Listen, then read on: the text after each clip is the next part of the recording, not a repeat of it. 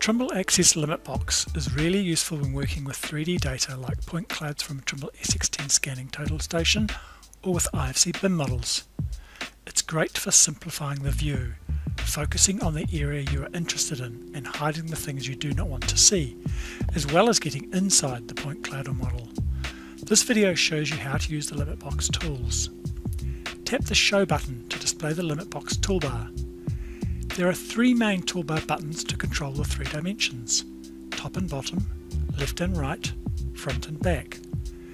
Tap the button and then use the slider to control what is displayed in the map. With the top and bottom buttons selected, you see the current top elevation limit beside the top slider, the bottom elevation limit beside the bottom slider, and the thickness beside the middle slider.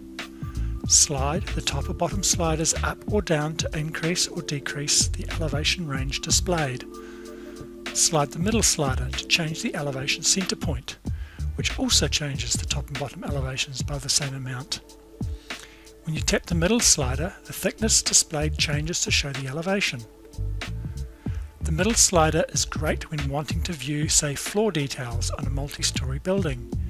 You can easily set the elevation range displayed for one floor and then just slide the center point up to view the next floor. It can be used equally well on walls. The left and right and front and back sliders work in much the same way as the elevation slider. If your project is not orientated nicely to north, then you can set the reference azimuth and Kogo settings to match the orientation of the project. Setting a reference azimuth will then make the left and right and front and back sliders way more effective.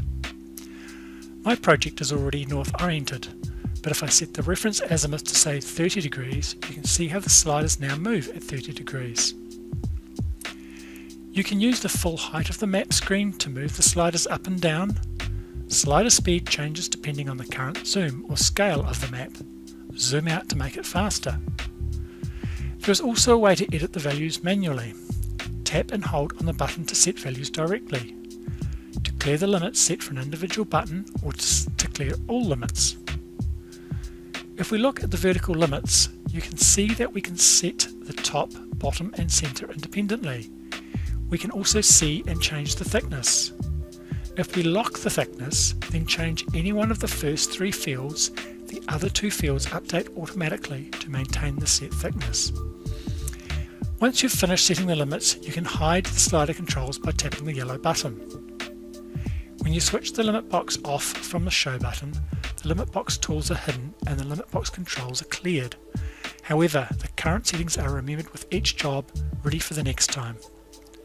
This concludes a video showing how to use the limit box. For more information, visit the Trimble Access help portal. Thanks for watching.